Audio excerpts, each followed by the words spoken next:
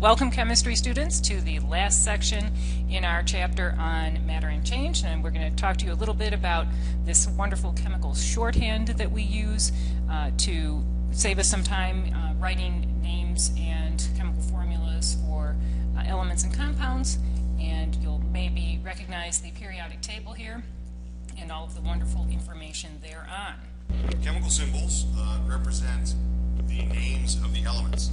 No matter what language you speak, or no matter what alphabet you write in, whether it's Sanskrit or Chinese or whatever, you always use the exact same symbol. So the symbol for carbon is a capital C, no matter what language you write in.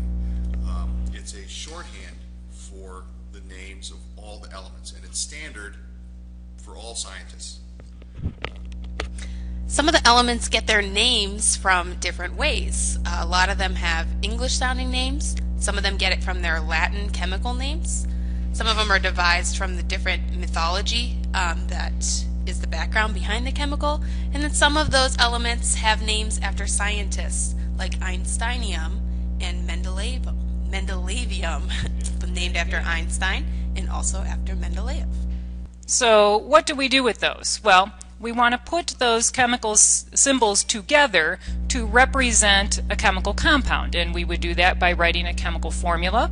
And that chemical formula is going to show us some important information, not only what elements are involved using the symbols, but also how much of each element is involved in that particular compound using a subscript. Right, and something tricky with the subscripts is that the subscript refers to the element whose symbol is right before the number. So in this example, there are 8 carbons and 10 hydrogens. So the subscript refers to the element right before it, the symbol right before it. Some people think that that would be 1 carbon and 8 hydrogens, but that's totally wrong. Right.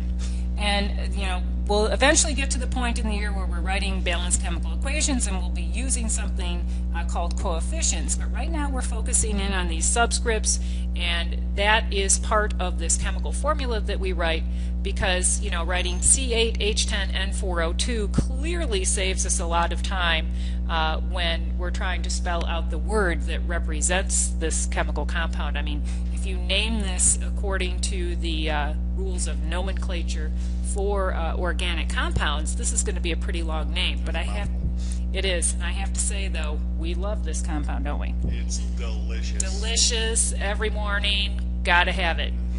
Alrighty, so that should wrap up the chapter for you. Make sure that you review all the podcasts and go through your notes, compare them to your notes, and good luck as you're studying the chapter.